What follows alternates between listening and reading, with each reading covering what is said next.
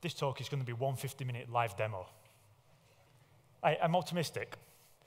Before we get started, hopefully you are in the right room. You're here to learn about Jenkins. But just a little bit about me to start. I've been a PHP dev for about 12 years. I started out writing Perl. I wrote Go, Ruby, Python, all kinds of things in the last decade. But one thing that didn't change is that I'm a lazy developer. Laziness is a virtue. Why do something over and over when a computer can do it for you? And that's where Jenkins comes in. Jenkins has been around a while. I'm sure most of you have seen Jenkins 1.0, had to work with that horrible XML configuration, click through the UI, configure jobs that way. The good news is, at the end of 2016, Jenkins 2 came out, and they didn't get rid of all that. You can still do it if you really, really want, but you don't have to anymore. And this talk is a 50-minute whirlwind tour of going from nothing to having a PHP app running tests, being packaged, and automatically deployed to an instance. 50 minutes, it's that easy. You ready to go? This may or may not work. It has worked in the past, I promise, but let's see how it goes. We're going to install Jenkins. In fact, before that, we're going to create the machines on DigitalOcean that we're going to use. We're going to install Jenkins, create a new Laravel app, run the tests, get code coverage, make it build automatically whenever we push to GitHub, create a reusable library so that we don't have to copy and paste between our apps, build an Ubuntu package, and then automatically deploy our app with Ansible. 50 minutes. Can we do it? Come on, let's go. So we start. We need to create some machines. I'm using DigitalOcean for this. So I'm creating 2 machines, one for Jenkins and one for our application. That's just hitting their API with a command line tool. And when we list our apps or instances, we get the IP addresses back. Jenkins runs on port 8080, which is good, but there's not actually anything there yet. So let's install it. Let's log into the Jenkins instance. Hopefully SSH has started by now. It has not. It takes about 10 to 30 seconds, depending on how lucky you are. I was unlucky this time. Man, this is not off to a good start, is it?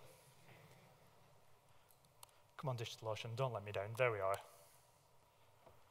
So now we've got this empty box for running Jenkins. Jenkins give you really, really straightforward installation instructions. Literally, copy and paste. I mean, you should always understand what you're doing here. We're trusting the GPG key to say that the package is assigned correctly. We're adding the package repo to our list of sources.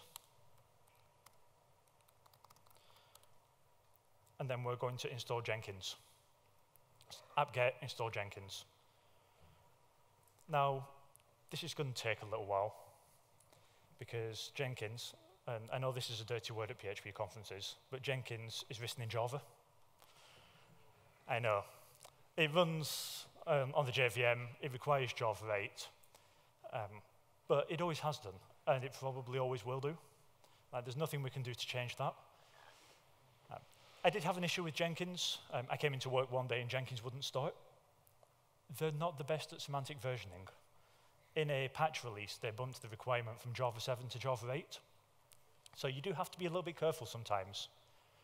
But for all its faults, it is one of the best things we've got. Jenkins is installed. If I go back to the install, there's Jenkins. 5 minutes past 4. Like 5 minutes and we have our instance. We created virtual machines, we installed Jenkins. Now, when you install Jenkins, it sets a password so that no one else can get to it before you can. So let's unlock it by logging into the server and taking out that password. And this is where it allows me to create a user and to install plugins. In the interest of time, I'm not going to install all of the suggested ones. I'm just going to install the ones that we need, which are the, let's make that bigger, credentials binding plugin for secret management, the GitHub plugin for automatically scanning an organization on GitHub, and the pipeline plugin, which is used for defining your Jenkins builds in code. Those are the only three that I need. And if I take you out one step, this is downloading them. They're all packaged as joys. They just get downloaded into the right directory, and then Jenkins will restore it itself. Credentials binding, fairly quick. GitHub branch source, fairly quick. Pipeline takes forever. And that's because pipeline isn't actually a plugin. It's a collection of plugins.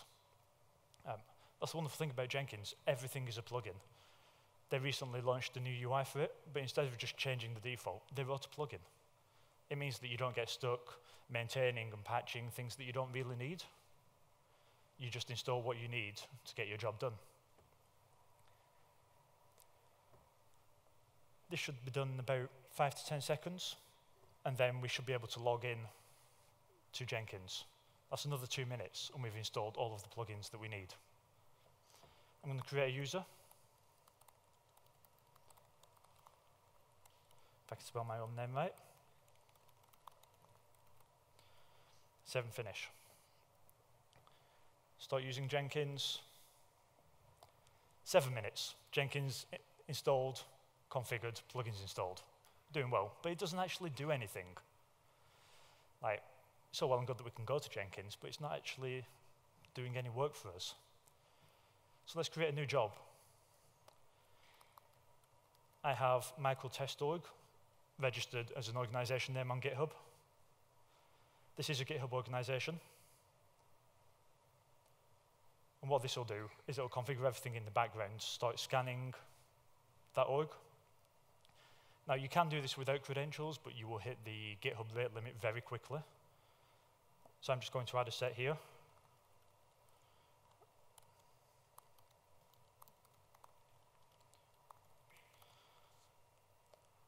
And that's just a username and password to authenticate with the GitHub API. Skip over the behaviors for now. You can do cool things like don't build branches that are already raised as a pull request, so you don't get duplicate builds. And then we've got this project recognizers section. And where it says Jenkinsfile, that's the file in your project that Jenkins will look for to recognize that it can build it. If I save it, Jenkins will go off, it will scan the organization. It's found this repo called demo electron, which we can completely ignore because that was something different, but it has a Jenkins file. That's for a separate article that I wrote. And what Jenkins will do is it will try and build that project. GitHub API usage. Let's go back to that job definition. I must have forgotten to choose the credentials. And you see how we got rate limited straight away.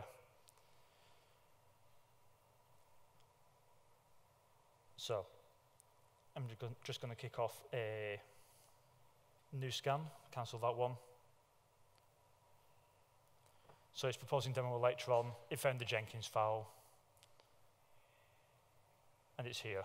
And it tried to build it, and it failed. And that's because I don't have Node or anything like that on this machine.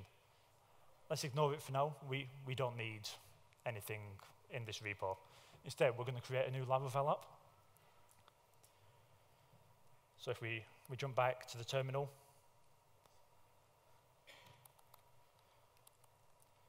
there's nothing in here, honest. We're going to create a new Laravel app. I'm just going to call it basic, and that'll just download all of the dependencies. It has 1, 2 unit tests, things like that. That application is now ready. Let's push it up to GitHub, because we don't have a repo for it either. So, new repo. When I said we're going to do everything, I meant we're going to do everything. So it's just called basic. And we're just going to commit everything.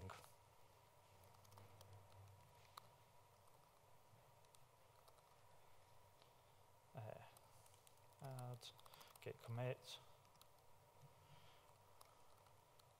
And then we're going to push that up. And what's going to happen now is that Jenkins isn't going to do a thing, because it's going to detect it, but it doesn't have that special Jenkins file. And if we go back to Jenkins and we scan the organization, we can see that it proposed basic, but the Jenkins file was not found. So that's why it didn't do anything. So let's add a Jenkins file.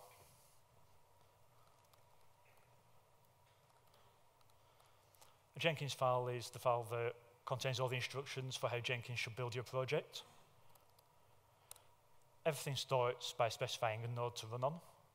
In previous roles, we had to build on Windows, Mac OS, and Linux, so the machines were tagged with what operating system they are. Here, master is a special tag that is your master Jenkins server. So we're just going to run on the single node that we created.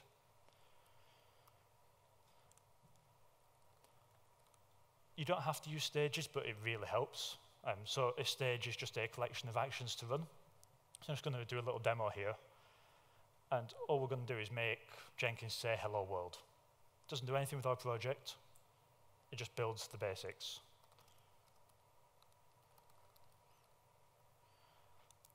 We're going to push that up. And this time, if we scan our organization,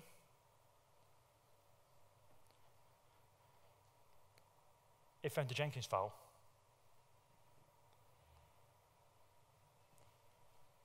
And it's appeared.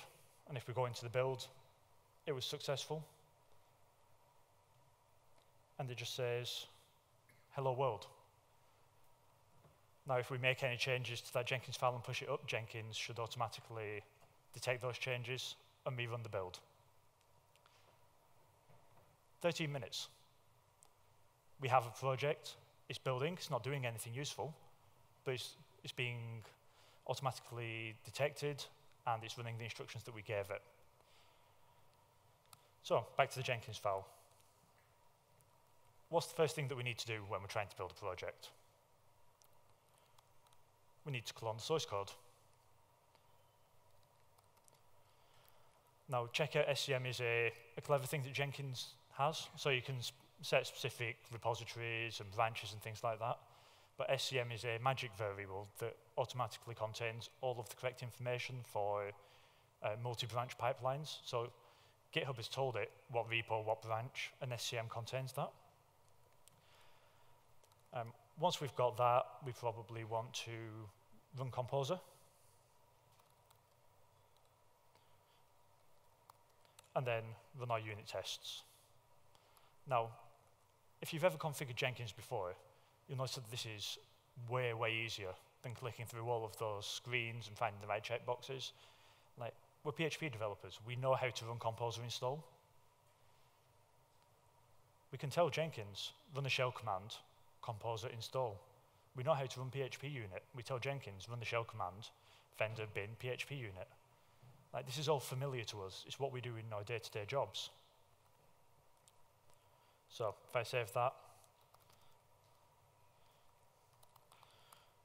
push it up, my commit messages for this repo are going to be horrific. But if we go back to basic and give it 10 to 20 seconds, there it is. The job's been picked up. That's a webhook from GitHub to our Jenkins instance. And it failed. That's because PHP isn't installed on the server. Composer, not found. But it did. It cloned our repo, and it tried to run Composer. So what we're going to do is just jump onto the Jenkins server, install all of our dependencies. And earlier I mentioned a new UI that they built as a plugin. That takes a little while to install. So I'm just going to kick that off now in the background so that I can show it to you later on. It's called Blue Ocean, and it's quite nice. This is another one of those meta packages where there's about 20, 30 other packages underneath it. In fact, there you are, all of those pending ones. a point of blue ocean, and we just want Jenkins to restart when the installation is complete and there are no running jobs. It's quite nice. It will detect if there are running jobs and not kill them halfway through. And just like that, PHP is finished installing. So if we go back to our build and try and build it now, hopefully it should get a little bit further. Composer install, package operations, and Jenkins is restarting. Thank you, Jenkins. I just told people how great you are. Whilst Jenkins is restarting, I also created an app server earlier that we're going to deploy our application to. That will also need PHP on it, so I'm just going to drop in. Oh.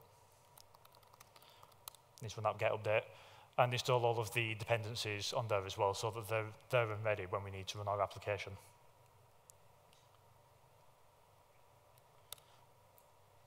Jenkins is back.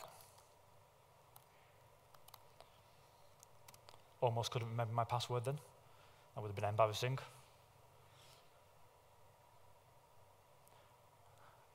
And the job is running. So this is all the Composer install. It's downloading Symfony thanks, Dragonman tank, cron expression, all of the dependencies for our application. This takes a little while the first time. It's having to fetch everything from the archives on GitHub. But in future runs, that will all be cached. So that will be basically instant. And things failed. It actually ran the tests, but there was an error. No application encryption key has been specified. That's a Laravel error. That just means that I forgot to copy the .env file across. So if we go back to our Jenkins file, there are a few ways you can handle this. You could fetch the .env file for your Jenkins instance from S3. You could commit it to the repo. You could do all kinds of things. In the interest of speed, I'm just going to add a stage that copies it and generates a new key as part of the build, because we don't rely on the encryption key in any of our tests. And that needs to go before the tests. When I commit this and push it up, once again, Jenkins will receive that webhook from GitHub and start the build. And hopefully this time you should see how much faster it actually is. So build number 4. Composer, done, test pass. I think we just had a green build. We just had a green build. Yeah, loving the enthusiasm.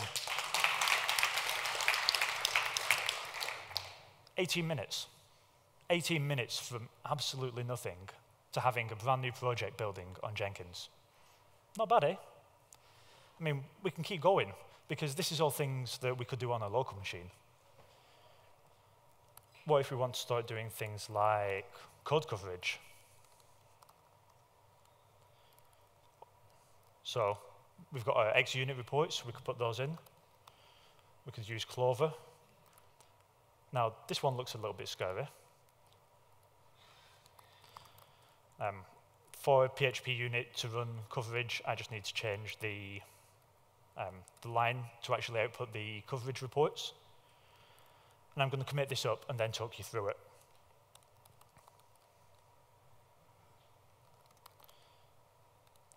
So I added a couple of things there very quickly. One is that we output our JUnit log files and our Clover coverage report into a folder called reports.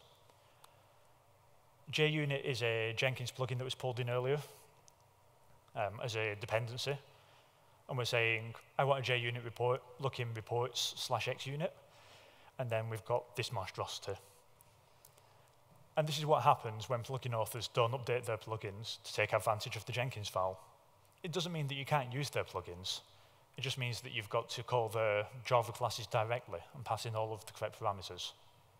It's not nice, but it's better than not being able to use a plugin just because they haven't updated to the latest standards. Here we're saying call the Clover publisher class, look in reports, it's called coverage. We're aiming for 10% coverage for healthy, 5% for unhealthy, 0 for failing. I have low standards. and this time it's failed again. Let's take a look. The nice thing about Jenkins is it shows you all of the commands that it's running. No implementation of interface Clover Publisher. That's because I haven't installed the Clover plugin. So back to the drawing board we go.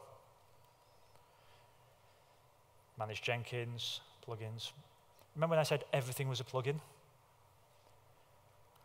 So Clover, not Clover PHP. Clover PHP was written a long time ago and then abandoned. Clover is a standard. It doesn't matter whether you're working in Java, PHP, Python. If your application will output Clover files, this plugin will work. I'm just going to restart Jenkins so that that gets picked up. Which will take a few seconds. And then we'll run the build again. You'll start to see all of these additional things that Jenkins can do. Like how many of you run code coverage and then look at Clover reports on your local machine? Yeah, a couple. I take my hat off to you. That's pretty good. But people don't in general. People just run the test, say, yep, it looks green, ship it. Jenkins can do things like code coverage percentages, health of the code. So basic, build. Oh, master. Build now. And this time, it should fly through because we've got all of our composer dependencies cached, things like that. You see these things at the top? You know I said you don't have to use stages, but they're really useful. This is why. It tells you how long you spent in each stage, so you can find out why your pipelines are taking longer than intended. 50.7% method percentage, 50.7% method coverage, as according to Clover. We can see the test results. We'll look at the unit tests, example test, test basic. This is all the XUnit input. So now Jenkins is actually starting to add more than just running unit tests on your local machine. This is good, but this is all contained in one Jenkins file, and this is one Laravel project. What happens when I've got a second Laravel project, or a third, or a fourth, or 100th? Like, if you want to change a single thing, you'd have to go through all of those projects and update your Jenkins file, right? Thankfully, Jenkins has you covered there as well. So it has a concept of a global library, and that's just a set of reusable steps that you can call from your Jenkins file. And if you update the step in your global library, it gets updated in every pipeline that depends on it. So we're going to take this, and we're going to turn it in to a global library. Now, Jenkins runs on the JVM. All the Jenkins file that you saw and the global library are actually written in a language called Groovy, which is interesting, but it's functional. Because it runs on the JVM, sorry, I'm going to create a folder called Jenkins pipeline to hold this. Because it runs on the JVM, you've got to respect the JVM naming standards, and that is not right. So it's source.com microheap, because my domain is microheap.com. What we need to do next is define a Laravel project, because I don't want to build up the individual steps for every Laravel project. I just want to say, this is written in Laravel, treat them all the same way.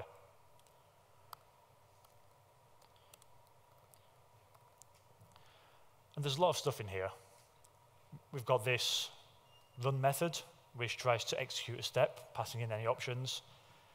And if there are any exceptions, it fails the build. We've got a couple of things defined. So for every Laravel project, we want to check out the source code, then we want to run composer install. We did more than that, but I'll just show you implementing those two first. So if I try and write checkout.groovy, every step looks something like this. It's just a single execute method. And it's just what we had before. So that's stage checkout, checkout SCM. It's exactly the same as what we would have put in the Jenkins file, except now it's in a global library that we can reference. Let's do the same for composer install.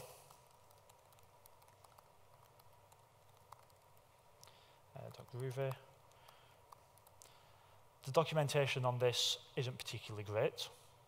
I banged my head against the desk for about a week trying to get this working, but this will all be on GitHub for you to take a look at later on.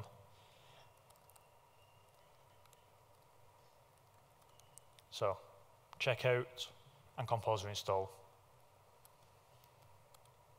Let's push that up to GitHub.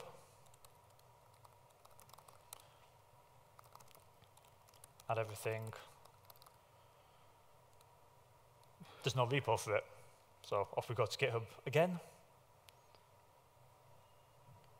Create a new repo. I'm going to call this one Jenkins pipeline. Jenkins pipeline.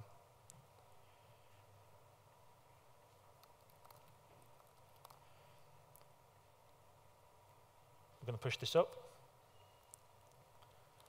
And now this is available on GitHub to be pulled in, but we haven't actually told Jenkins what to do. We haven't told it where this global pipeline lives. So if we go back to Jenkins, we go into Manage Jenkins, Configure System, Thinking, and then scroll down to Global Pipeline Libraries. We can add a new one.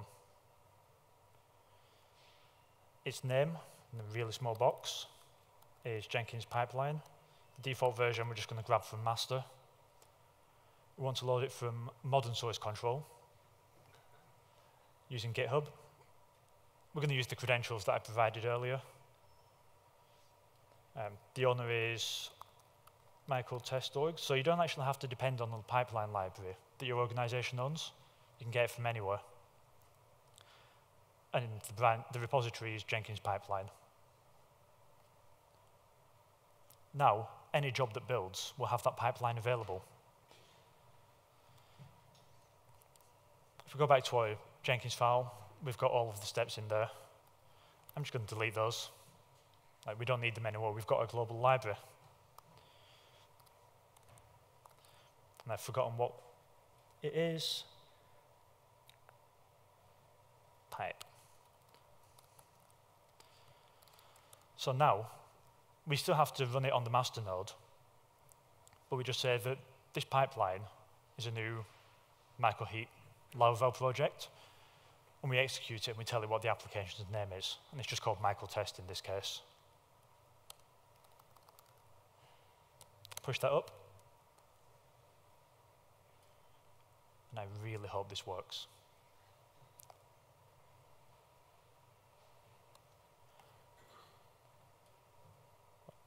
Basic. So it's 7 minutes since our last success. We're 29 minutes into the talk. We've installed Jenkins, we've created a project, we've built it, we've extracted those steps into a global library, and now we're trying to build it again. And this time it failed. What did I do wrong?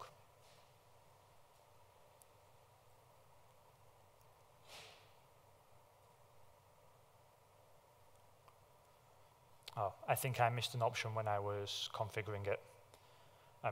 So by default, I don't think Jenkins will pull in global libraries. You've got to say this is loaded implicitly.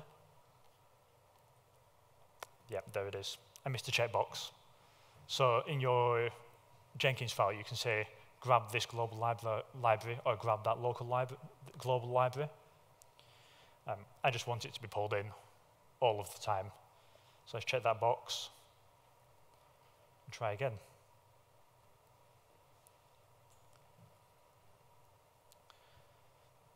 There we are. And this time, we can see that it was pulled in just here, fetching upstream changes from Jenkins pipeline.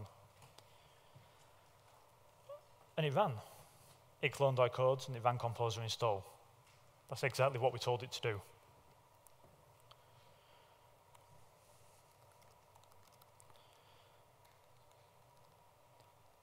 Now, this Laravel project, it's only got 2 things, when really we want lots of things. So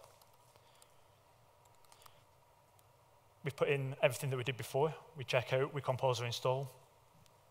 I didn't actually create a reusable stage for create the environment keys, and that's because it's very specific to a Laravel project, so why not just keep it in that pipeline definition? Then we run PHP unit, we run XUnit, we run coverage, and this time I'm passing in parameters for what I consider healthy, unhealthy, and failing. My standards have gone up. I expect 80% for it to be healthy now. And then we do something different. We say, if we're on master, and only if we're on master, first of all, check that I can actually proceed. And if I can, build a deb file and deploy it. Now, we've got most of these steps up until this point, but they're not in our global library yet. So if we go into source, like a heap, we've just got those 3. Fortunately, here's one that I made earlier. And now we've got all of those steps, all implemented, and they're all what we expect. If I show you XUnit, it's just what we saw in our Jenkins file. The ones that you might be interested in are confirm, build, and deploy, because we've not seen these steps before.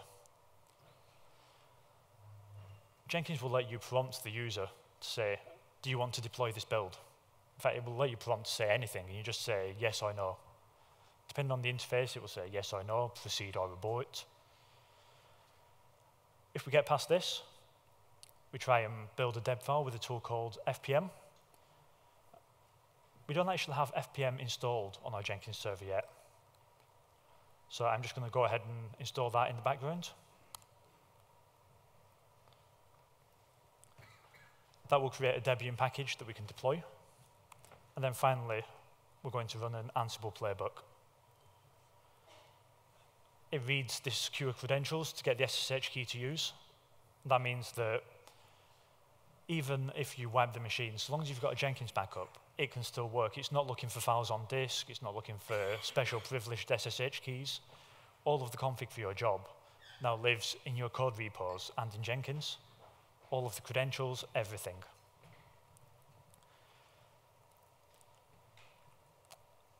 To do this deployment, we're also going to need Ansible, which some of you might have seen in Tejas' talk just before.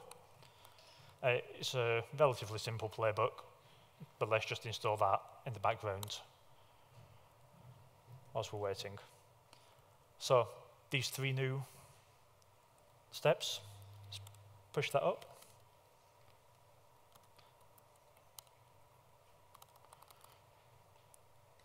Git push. And because I added that to the Laravel project definition,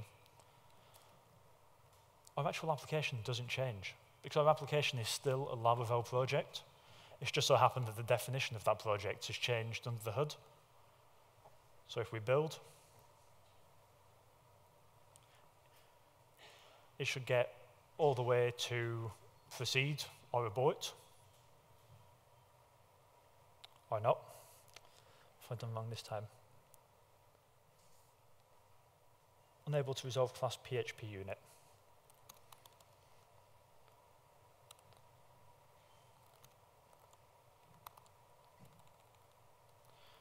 So it is case sensitive.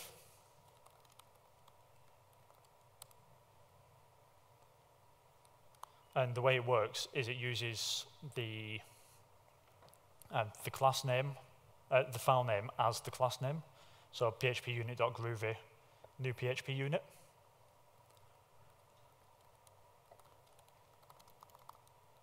Of course, because I did git commit -am, it didn't actually add the new files. On the plus side, you can see that this isn't like a video or anything like that. This is actually happening.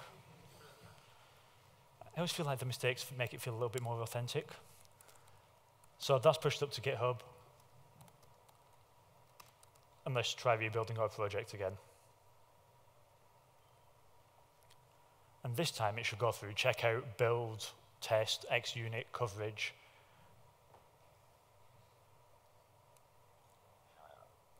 And then we should get a new prompt.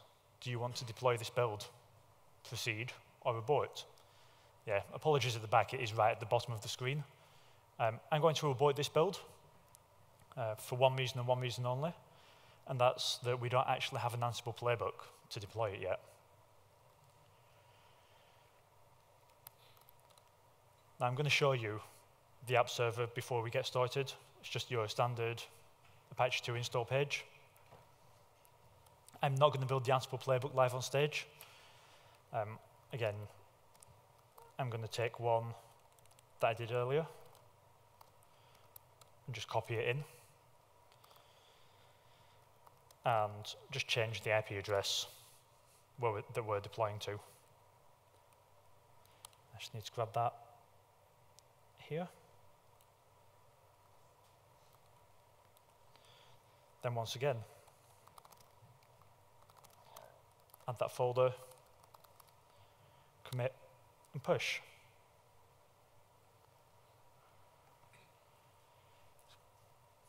If we go back to Jenkins, when you're building up your Jenkins file and testing, you will see a lot of red. That's just the way things are with Jenkins. The tooling for testing locally isn't quite there yet.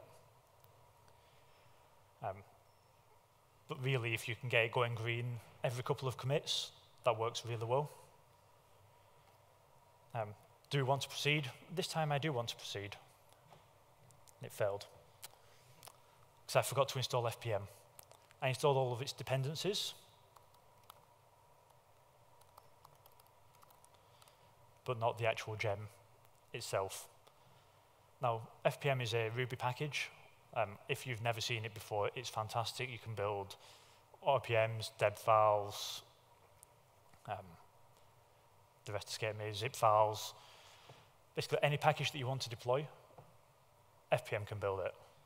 If FPM isn't making packaging easier for you, that's a bug in FPM. That is its mission statement. If any of you have ever had the pleasure of writing RPM spec files by hand, FPM is a godsend. It's wonderful. For those of you that haven't had the good fortune to write RPM spec files, don't. You can get the PHP ones by Remy Collet. I think that RPM spec file's about 1,700 lines long. Like, it's just a mission to get through it. But FPM takes all that pain away. In fact, if you go to microheap.com, there's an intro to FPM there. That's how much I love it.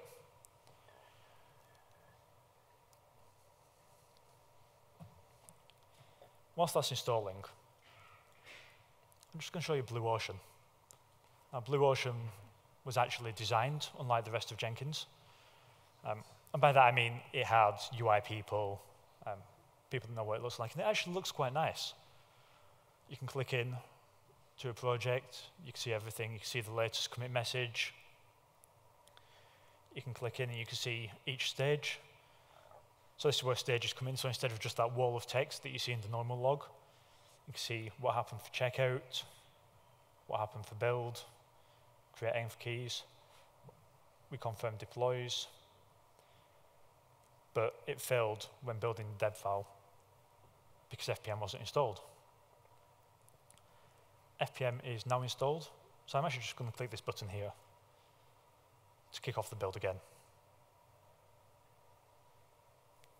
Waiting for the run to start, it gets picked up. And it actually looks quite nice, Blue Ocean. We get this nice big deploy this build button instead of just that little bit on the text. This time it's packaging. Build failed. What failed that time? This time the deploy failed. See, this is where Blue Ocean falls down. It's very pretty, but it's not entirely functional. I don't know what it is about the original UI. I always find myself using this.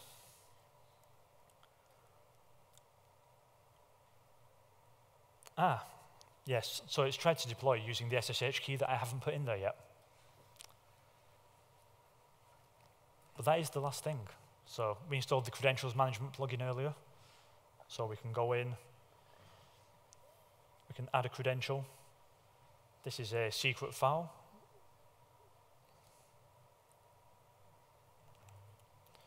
I'm just going to upload my SSH key. This isn't my actual SSH key. Demo one. And the ID is important here. So I've called it SSH-key. And the reason I've called it that is because that's what I've used in my pipeline definition. If I kick off and build, I can show you that.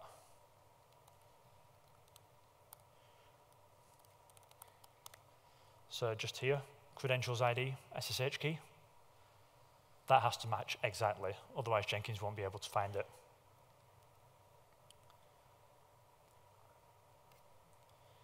Yep, I want to deploy this. Come on, Jenkins. It builds, it runs Ansible, and this time it's actually running. It's found the dev file that I built, it's deploying it, so it's now on the remote server, it's installing it. It's taking a little while to install. And it's done. And if we go back to this, and we refresh, we get a Laravel app.